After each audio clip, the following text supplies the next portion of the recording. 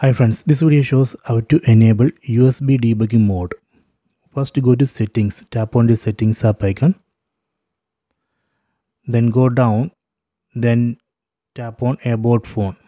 Select about phone.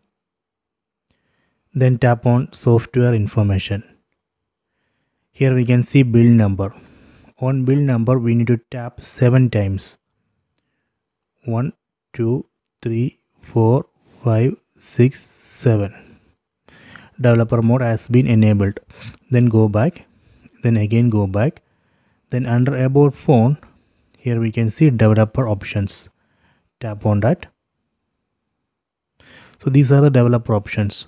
From this list we need to find USB debugging mode. Let me go down. So here we can see USB debugging. Tap here, then tap on OK. See, now I have enabled USB debugging mode. If you want to disable USB debugging mode, again tap here and disable it. If you want to disable developer options completely from settings, we can tap here and disable developer options. Then go back. See, now under about phone, there is no developer options because I have disabled it. So this way we can enable or disable USB debugging mode and developer options.